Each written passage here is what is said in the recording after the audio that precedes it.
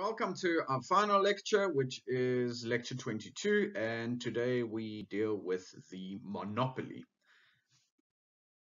The prescribed reading is chapter 3 of Lipchinsky, Wilson, and Goddard 2017.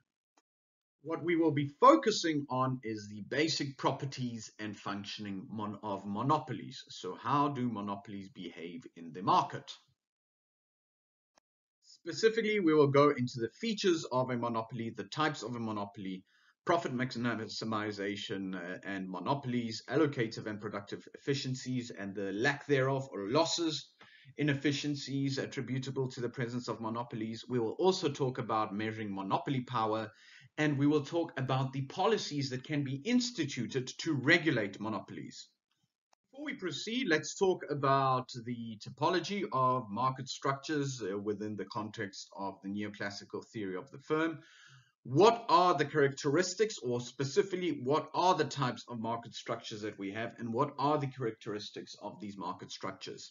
So we start with perfect competition, and on the opposite side is the so-called monopoly. So under perfect competition, we assume that there are many firms, there are no barriers to entry. In other words, there's free entry and identical products are being produced. This is why under perfect competition, firms are price takers and not price setters, because they don't really have differentiated products, hence they are not competing on specific features which might be associated with a higher price. And also there are many firms, so if one raises a price or their price for a given product, you simply go to another firm and you purchase an identical product from that firm. Then what we have is imperfect competition, and there are two subcategories under this. There's monopolistic competition. Under monopolistic competition, we have many firms, there's free entry, but there is some differentiation. And then furthermore, we have oligopoly, and under oligopoly, there are few firms, there are barriers to entry, and there is some differentiation. So that does differ slightly from monopolistic competition. Finally, when we speak about a monopoly, what we have is one firm. There are no entry is possible because entry barriers are so high, and it produces a very different product for what else is out there in the market. In fact, it produces the only type of product of its kind. There are no other products like it produced by other firms or similar. Otherwise, it will not be a monopoly. You could buy the same product or a very similar product from another firm. So we will not be dealing with a monopoly market structure. So going a little bit further, what is a monopolist? A monopolist is the sole supplier of a market. Specifically, they supply a specific good that nobody else supplies. And obviously, a monopoly is then some firm. It is a firm. That is the nature of the entity and produces some product. And that firm has 100% market share. In other words, you cannot buy that specific product from anywhere else. So for example, the Royal Mail would be an example in the United Kingdom because it is the sole supplier of stamps and has a monopoly on them. No one else supplies stamps. They can be used to post letters and packages. So that is why the Royal Mail is then a monopolist in terms of stamps. Now, how can monopolies arise? Well, first of all, government restrict entry by giving a single firm the exclusive right to sell a particular good in certain markets. Such examples would relate to patents, where you have a firm that can produce a given form of intellectual property, or at least something that relies on research, such as a medication. And also copyright laws, where there is only one publisher that can sell a specific book. Another example could be a telecommunications monopoly, which is the only one that is licensed to provide landlines, which can be used to make calls. So even though there might be competitors in terms of communications, that specific firm would still be a monopolist because it is the only one that could sell landlines or provide the service of landlines. Also, you may have a so-called natural monopoly. So a natural monopoly will arise when a single firm can supply a good or service to an entire market at a smaller cost than the two of them could, or two or more firms could. So therefore, monopoly arises when there are economies of scale over the relevant range of output. So an example would be here is when you have a supplier that has been operating in the market, let's call it the incumbent, and yes, others could enter the market, but you have such high sunk costs that this deters other firms from entering the market.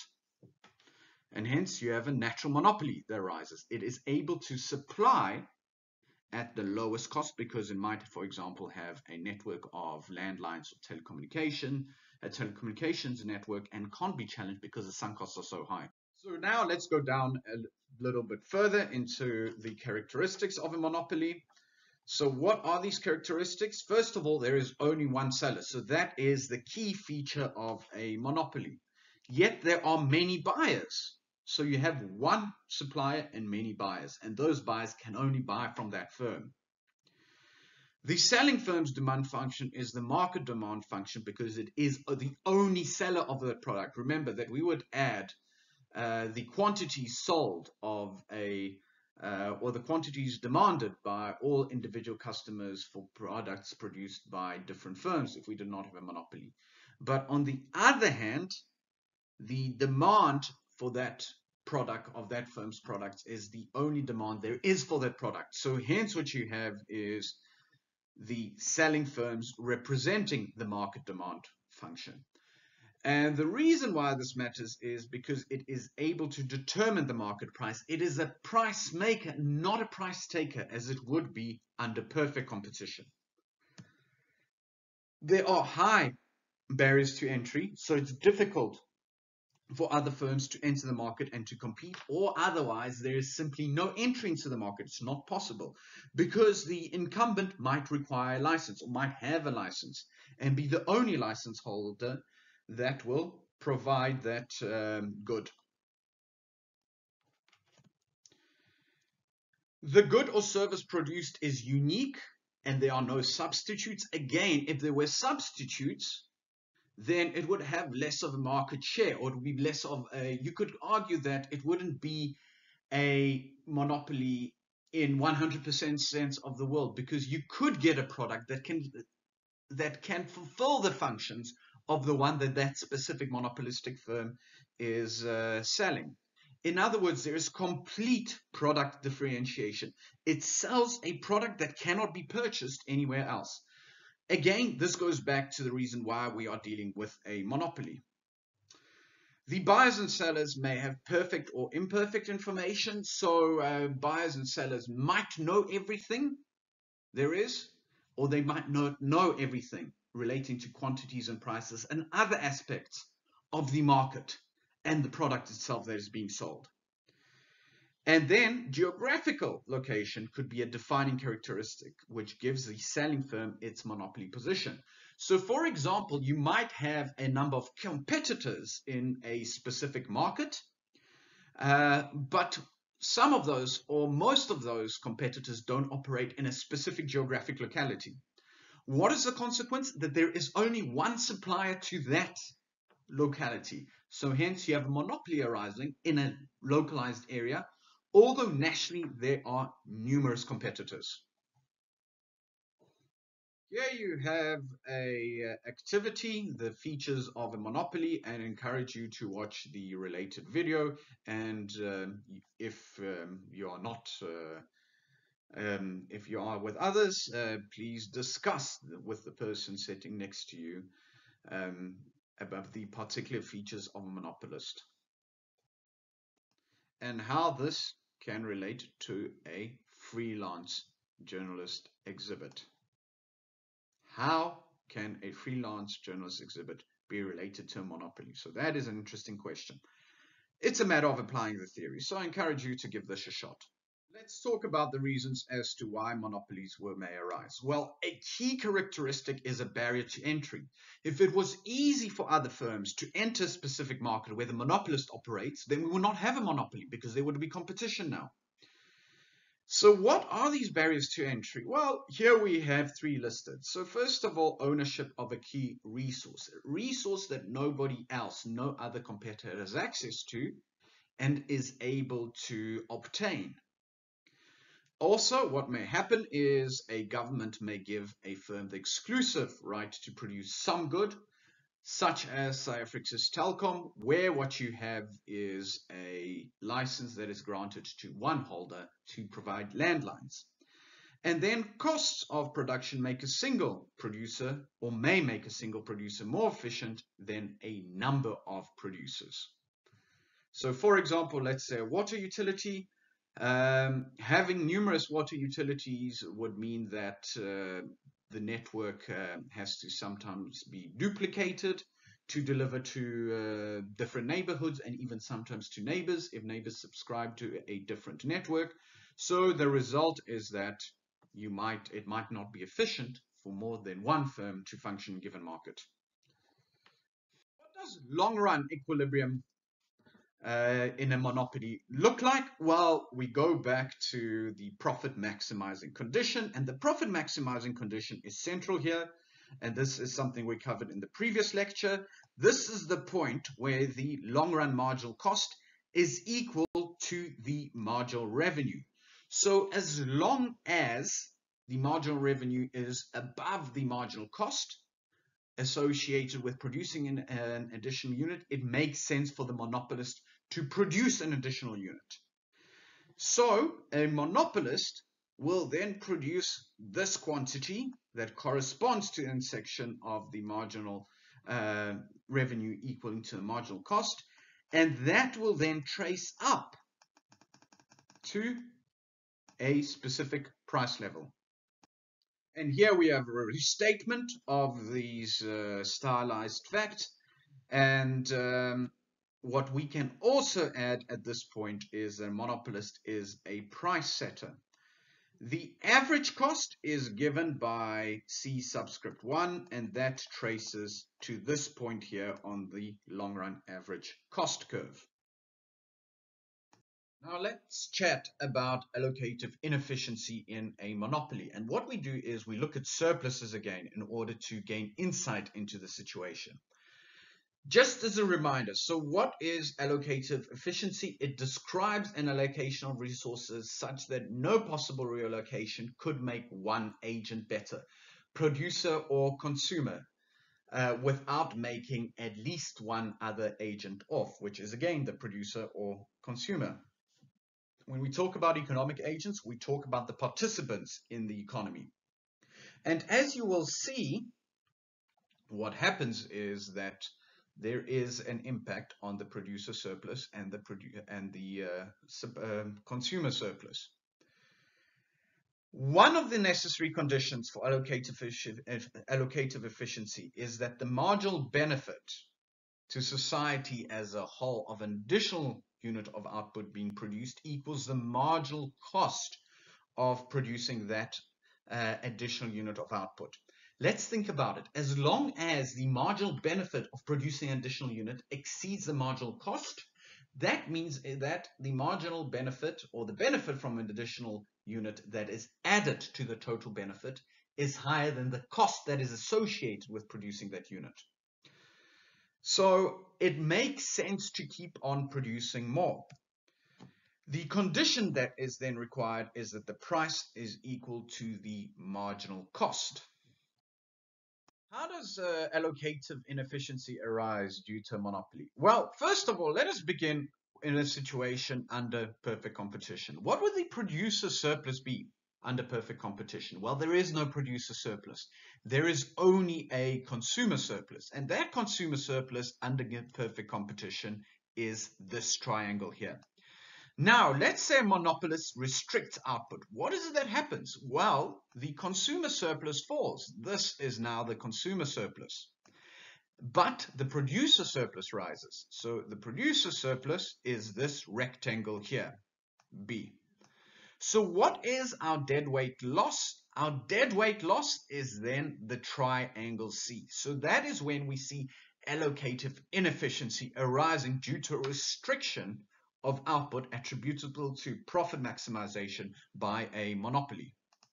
So why is a monopoly less desirable than perfect competition using an allocative efficiency criterion? Well, first of all, what we saw from the previous slide is we have a reduction in the consumer surplus. we have an increase in the producer surplus relative to a perfect competition, but we also have a deadweight loss. Furthermore, the price paid within a monopoly market structure will be higher than that in the case of perfect competition, and the quantity sold under monopoly will be lower than in the case of perfect competition. So that is why we do not want monopolies. Prices faced by consumers are higher, and the quantities that they can purchase are now lower as a result of a profit-maximizing monopoly. What other inefficiencies arise? Well, we have productive inefficiency in a monopoly. So what is the definition of productive inefficiency, or productive efficiency specifically? A firm is efficient in production if it has achieved both technical efficiency, which we'll define now, and also economic efficiency. Specifically, technical efficiency relates to a situation when a firm is producing the maximum quantity of output that is technologically feasible, given the quantities of factor inputs it employs. Then we turn to the issue of economic efficiency. So this takes place when the firm has selected the combination of factor inputs that enable it to produce its current output level at the lowest possible cost. And as you will see, a firm or a monopolist might not be economically efficient. And we'll discuss why that is the case, why it may not be producing at the lowest possible cost. So in other words, a monopolist might be technically efficient, but economically inefficient. We then return to this question of whether monopolies are productively efficient, or are they productively inefficient? Well,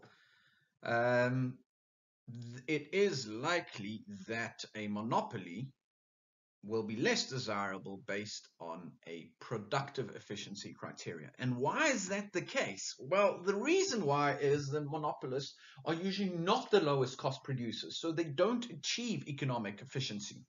And the reason for this is because they're shielded from outside pressure. Remember that what drives innovation and what drives or provides an incentive to keep costs down for a firm in terms of producing products is competition. Now, if you remove the competition because there are no competitors, well, what is it that happens? You tend to have firms that are no longer economically efficient. In other words, they don't work hard to keep their costs down. And that is the case with monopolies because they simply don't need to. They are the only seller of a product. And if you want to buy that specific product, you have to buy it from a monopoly, from that monopoly. Furthermore, a complacent monopolist might not strive to make the most efficient uses of its inputs. So what we have is technical inefficiency. Again, there is no competition. So hence, there is no incentive to be efficient, or alternatively, there is no incentive to be cost efficient in using the inputs. And this brings us to another issue. If a monopolist is not making efficient use of inputs, in other words, not aiming to achieve technical efficiency, in other words, a monopolist is technically inefficient and is also economically inefficient, the result is the monopolist operates on a higher long-run average cost curve and a lower long-run marginal cost curve. Relative to what a monopolist could operate on if it faced competition, which required it to achieve or forced it, or at least encouraged it, motivated it to achieve technical and economic efficiency.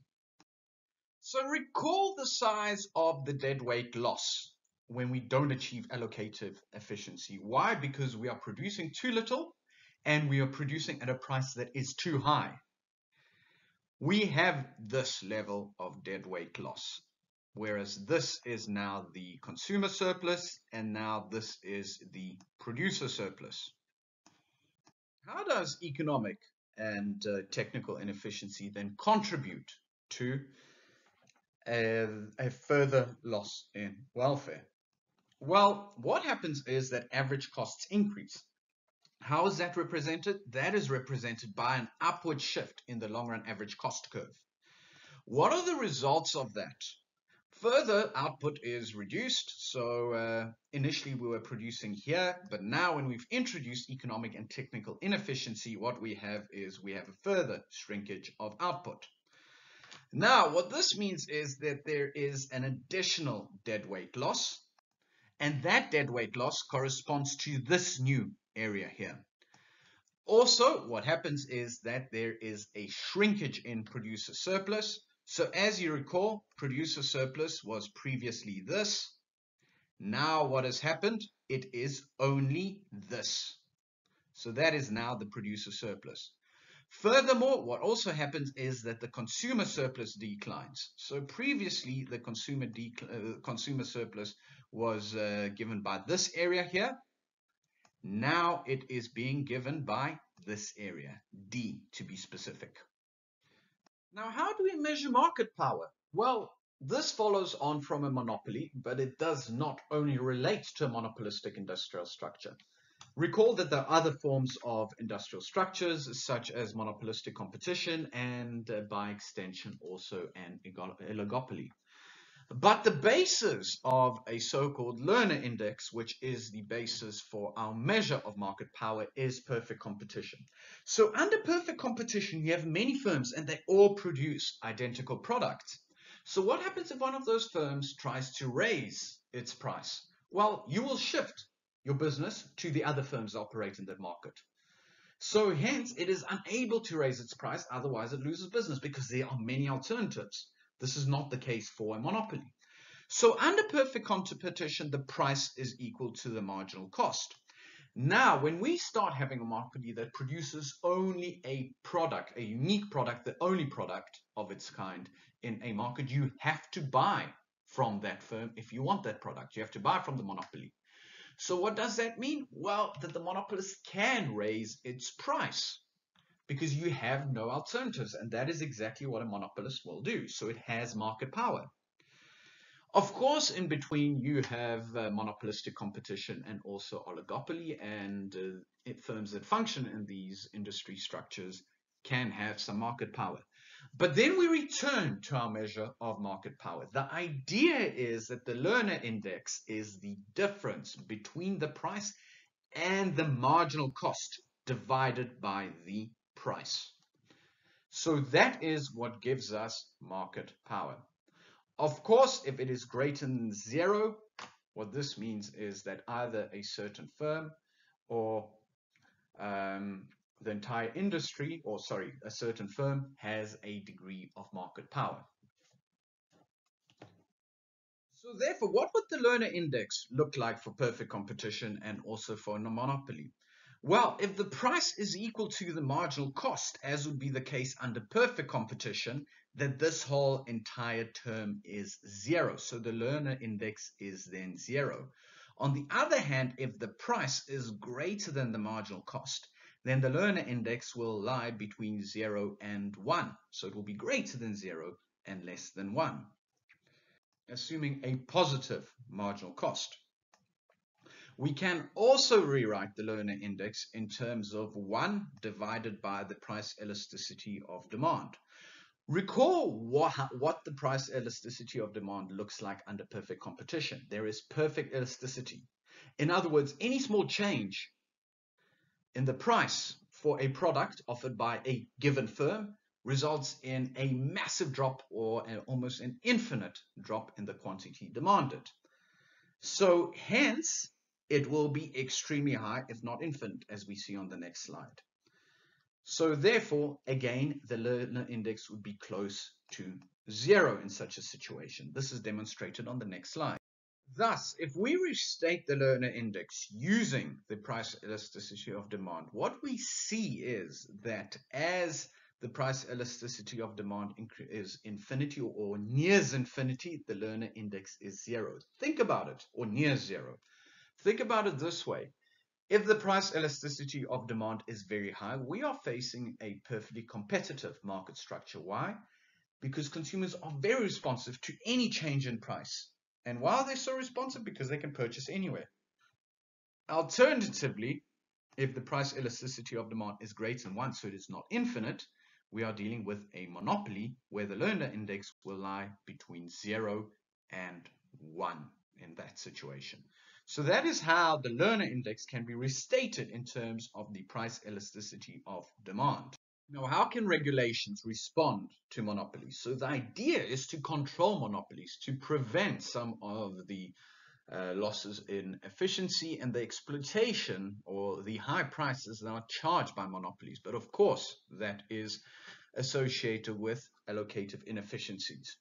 So what is it that government can do then? So government can make monopolized industries more competitive. It can regulate the behavior of monopolies by limiting the prices that can charge or setting quantities that it needs to produce. For example, it can use a zero profit policy. So a monopoly needs to produce at a point where it just breaks even. It can turn some private monopolies into public enterprises. Again, the idea here is that falls under government control, and the idea is that government can control it and prevent it from making abnormal profits. But the problem is always that government might be captured or start siding with the monopoly, and hence regulation becomes ineffective. Also, government can choose to do nothing. Therefore, turn in terms of within the context of discussing regulations, we turn to how antitrust laws can be used to increase competition. So what are antitrust laws? Antitrust laws are a collection of statutes aimed at curbing monopoly power. In other words, a collection of laws and acts. And antitrust laws give government various ways to promote competition. So they might allow a government to prevent mergers. So for example, you have two producers of a good in a given market. If they merge, then there is only one, so hence we have a monopoly. They can also allow government to break up companies in order to prevent them being monopolies. So it's split it into a couple of parts. And ideally, these parts now should begin competing. And also, they prevent companies from performing activities that make markets less competitive. So what can government do about a monopoly? Well, it can regulate. It can regulate the prices that a monopoly charges. One potential solution that you will see is a little bit problematic on this slide and the next slide is that the allocation of resource will be efficient if the price is equal to the marginal cost. So one solution is to set the price equal to the marginal cost. However, the problem will be that the long run average cost will be above the price, and therefore the monopoly will be making a loss. So we don't really want that because there's a potential the monopoly will go out of business.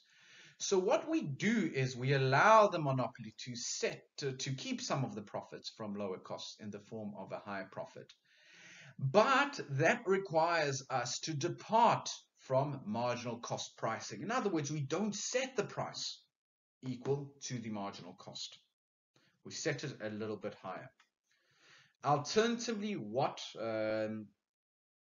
government can also do is it can take control of a monopoly, and therefore we have a public ownership of that monopoly. The problem is that publicly owned enterprises usually don't work because there's no incentives to be efficient, or at least they don't work as well as those that are run privately because there's a stronger profit motive for private enterprises. So let us take a situation or take a look at the situation itself. Let's see what would look like if, or what would the situation look like if we set prices equal to marginal cost. That is what we look at the next slide. So what happens if we set the price equal to the marginal cost? Well, the result will be that this is the point that we are at. This means that the average total cost is higher than the regulated price. Now, this means that the monopoly is losing money. This is not what the situation that we want. We don't want the monopoly to go under. So instead, what we can do is we can set the price that ensures zero profit. And this is the point where the price is equal to the average total cost. So this is the solution. So here the monopoly is just breaking even. It is not making a profit. Alternatively, we can set the price a little bit higher, and this is when we allow the monopoly to make some slight profit. The point is, this is a departure from marginal cost pricing. So we allow the monopoly to keep some profit or just to break even. However, the problem is that sometimes regulators might be captured, or they might start championing the cause of monopoly. So this situation then no longer occurs where we have a limit on the profits or zero profit pricing. Instead, what happens is that monopolies start maximizing the profits because they've captured regulators. And the regulator is ineffective or instead starts championing the interest of the monopoly. The final solution is that of doing nothing with a monopoly. Remember that whenever there is an attempt to intervene in a market and pass a policy, this results in some degree of inefficiency. So what we have is we have imperfections arising due to public policies.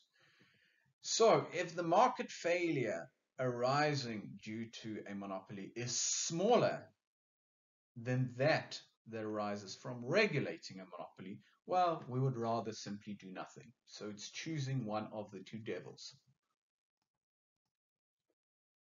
And one would choose the devil or the evil, better saying, better word, that results in a lower levels of inefficiency. What are the takeaways from this lecture? We looked at the monopolist's profit maximizing condition where the marginal cost is equal to the marginal revenue. This results in a suboptimal quantity that is produced, a deadweight loss, and a reduction in a consumer surplus, although there is a producer surplus, but nevertheless there is a deadweight loss.